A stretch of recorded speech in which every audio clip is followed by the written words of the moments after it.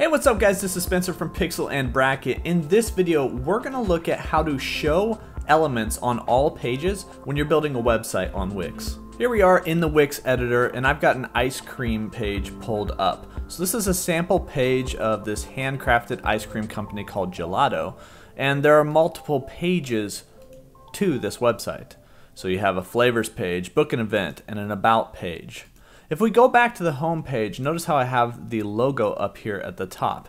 And this isn't currently in any sort of a header. So what I want to do with this logo is show it on every single page. All I have to do that is right click on that element and go down to show on all pages. You can also see it in this toolbar to the right at the bottom of it, the little toggle for show on all pages. Once I click that and check it on, if I go to any one of my other pages, I now have my logo in that same spot at the top of the page. So you can do that with any sort of element on your page if you want them to show on all pages. Now there's a couple things to know with this. When you show an element on all pages, on the mobile version of your site, that element is going to show up in either the header or the footer at the bottom of your page, depending on which it's closer to. Another thing you might notice is the toggle being disabled.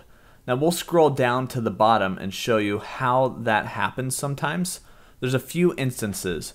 One is when your footer is frozen or your header is frozen. So notice how that is grayed out.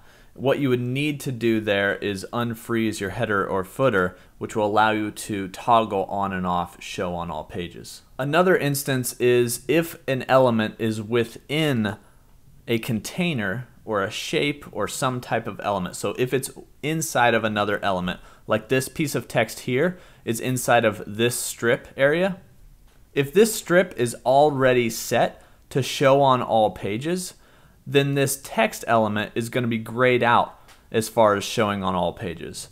It will show on all pages, but the reason that that is grayed out is because you're already within another element that's going to show on all pages. So this top strip here shows on each of our pages as well. Similar to how a header would work, but this isn't necessarily a header as far as how it's set up here at the top. And the last thing to kind of think about is that if your page doesn't have a header or a footer, you're not going to be able to set items on that page to be able to show on all pages. So it's pretty simple in summary to show things on all pages. Just right click and find show on all pages and toggle that on or off. Just remember, if you're having an element in a frozen header or footer, or if it's in a container that's already showing all pages, you might encounter a disabled toggle switch. So kind of troubleshoot that a little bit. Make sure you subscribe for more tips and tutorials, and I'll see you guys next time.